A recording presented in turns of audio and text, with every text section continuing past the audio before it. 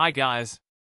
Justin Thomas, ranked number 15 in the world, had a disastrous second round at the US Open, finishing with a disappointing 11/81. The two-time major champion expressed his humiliation and embarrassment as it was his lowest point in golf. Despite his initial confidence, Thomas struggled with 7 bogeys and 3 double bogeys, leaving him well outside the cut line at 14 over for the tournament.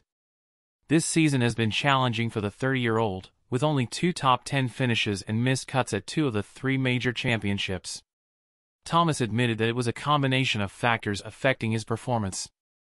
However, he remains determined to bounce back and focus on the upcoming British Open. Winning that tournament would overshadow his struggles at the US Open and provide a fresh start. Thanks for watching, subscribe to my channel. Bye.